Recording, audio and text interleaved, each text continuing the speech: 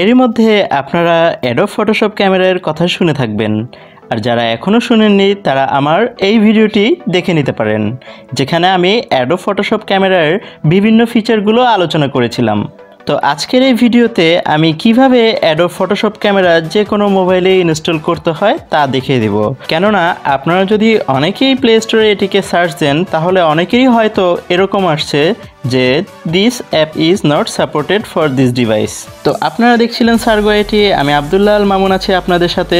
যারা আমার এই চ্যানেলে নতুন তারা এইরকম আরও আপডেট পেতে আমার চ্যানেলটি সাবস্ক্রাইব করে পাশে থাকা বেল আইকনটি বাজিয়ে দিবেন, আর যারা এরই মধ্যে সাবস্ক্রাইব করে নিয়েছেন তাদের জানাই ধন্যবাদ। তো প্রথমে আমরা দেখে নিচ্ছি যে অ্যাডোব ফটোশপ ক্যামেরা কোন কোন মোবাইলে সাপোর্ট করে।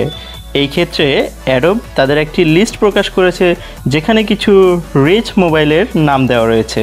আপনারা এই লিস্টটি এখন স্ক্রিনে দেখতে পাচ্ছেন। তবে হতাশ হবার কোনো কারণ নেই, আপনিও ব্যবহার করতে পারেন যদি আপনার সেটটি একটু আপগ্রেডেড হয়। তো আপনাদের জন্য আমি দেখিয়ে দিচ্ছি কিভাবে আপনার সেটেও এই অ্যাপটি ইনস্টল করে নিতে পারবেন।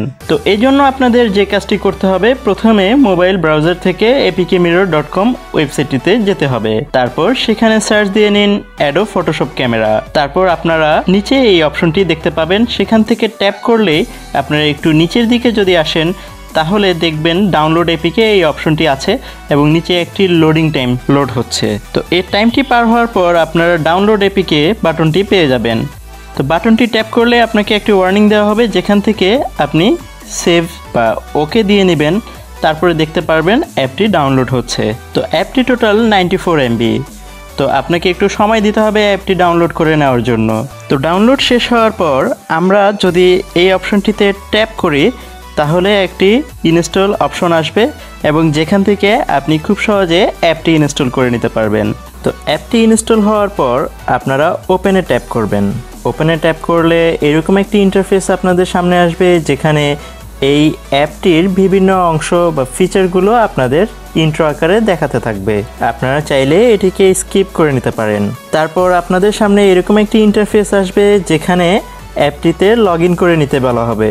আপনি এখানে চাইলে অ্যাডোব আইডি দিয়ে লগ ইন করে নিতে পারেন অথবা ফেসবুক বা জিমেলের মাধ্যমে লগ ইন করে নিতে পারেন। তো আমরা অ্যাপটিতে লগ ইন করে নিচ্ছি। তো লগ ইন হয়ে যাওয়ার পর আপনার এখানে ক্যামেরা অ্যাক্সেস চাওয়া হচ্ছে। আপনি এখানে অ্যাক্সেসটি অ্যালাউ করে দেবেন এবং এরপরে যে অপশনটি বলছে এখানে আপনার লোকেশন অ্যাক্সেস চাচ্ছে, সেটিকেও আমরা এনেবল করে দিলাম। তারপরে আপনি ক্যামেরা ইন্টারফেসে চলে আসবেন। এখান থেকে আপনি চাইলে ছবি তুলে নিতে পারেন, আর ছবি তোলার জন্য এখানে বেশ কিছু লেন্স লাইব্রেরি দেওয়া আছে। প্রত্যেকটি লেন্স ব্যবহার করতে চাইলে আপনাকে ডাউনলোড করে নিতে হবে। তো লেন্সটি ডাউনলোড হওয়ার পর ক্যামেরার শাটার বাটনের বাম পাশে ট্যাপ টু ট্রাই লেন্স এইখানে ক্লিক করে আপনি আপনার প্রিসেটটি সেট করে নিতে পারেন। এইভাবে করে আপনি এই অ্যাডোব ফটোশপ ক্যামেরা ব্যবহার করতে পারবেন। আর ভিডিওটি কেমন লাগলো তা অবশ্যই কমেন্ট করে জানাবেন এবং আপনার বন্ধুদের সাথে এই ভিডিওটি শেয়ার করে দিন।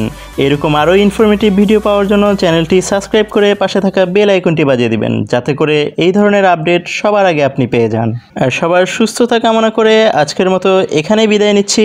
আল্লাহ হাফেজ।